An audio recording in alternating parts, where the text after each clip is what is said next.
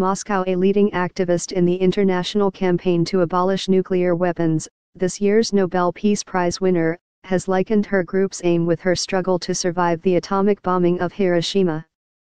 Setsuko Thurlow, who was 13 when the 1945 bombing devastated her Japanese city, spoke yesterday at the formal Nobel Peace Prize presentation in Oslo, Norway.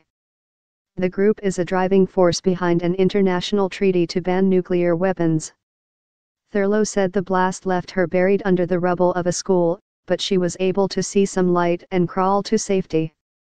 "Our light now is the ban treaty," she said.